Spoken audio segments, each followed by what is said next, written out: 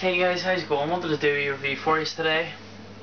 Be short review on the 2012 film Hit and Run, directed and written by Dax Shepard, and also starring Dax Shepard, starring Bradley Cooper, Tom Arnold, Kirsten Bell, Michael Rosenbaum, I think that's how you pronounce his name, from Smallville. So yeah, I want to do a wee review on it. Basically, it's about Dax Shepard and Kirsten Bell are together at the start. They're madly in love with one another, and Kirsten Bell finds out that she's going to get a job interview in LA, and she tells Dax Shepard, and he's under witness protection, so he can't leave the state he's in America, wherever it is, and he gets really upset with this, but then he decides that he loves Kirsten Bell, so he'll drive her across country to LA, and then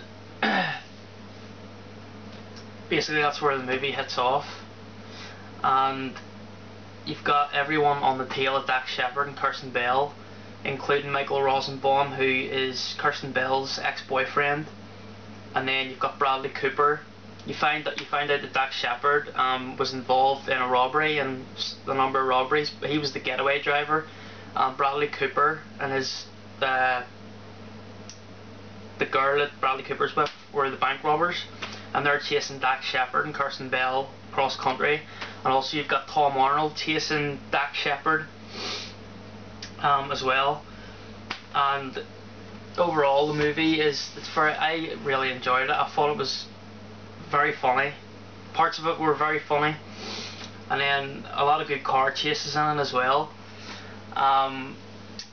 Really good performance by Dax Shepard and Lee. Good chemistry from Dax Shepard and Kirsten Bell, because they're boyfriend girlfriend in real life.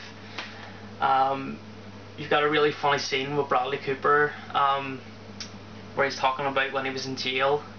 It was a very funny scene, one of the funniest in the film. And you've got Tom Arnold as well.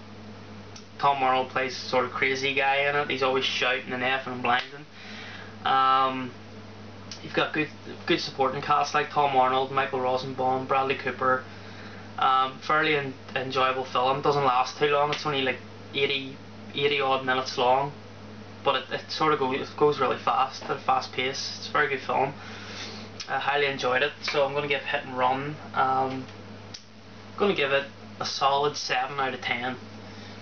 It's not a great movie, but it's just, if you want to just put something in, just mindless fun, it's definitely for you. So yeah, thanks for watching guys, and that was my short review on the 2012 film Hit and Run. So I'll see you later guys, and I'll probably be doing another review in the next few days. So thanks for watching again. See you, bye.